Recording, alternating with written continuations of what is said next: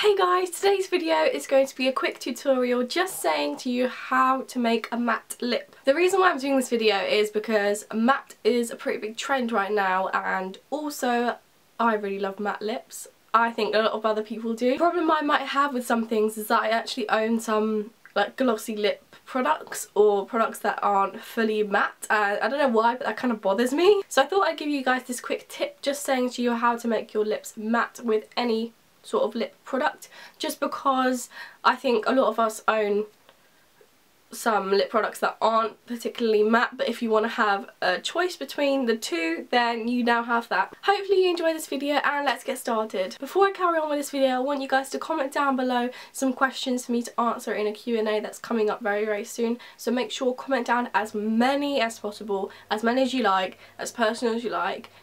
Just do what you like. Anyway, carry on with the video now. Starting off with my lip scrub, I'm just going to be preparing my lips for what is to come, and then I'm going to be going in with some Carmex just to moisturise my lips.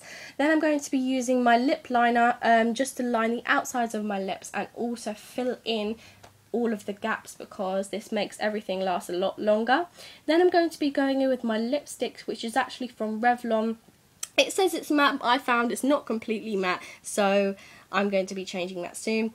As you can see, this is not what I want, so I'm going in with my Smashbox translucent powder. You can also use any translucent powder, any loose powder that is matte, or any mattifying powder in general. Pat this on your lips with your finger, or actually use a cotton pad, anything that is easiest.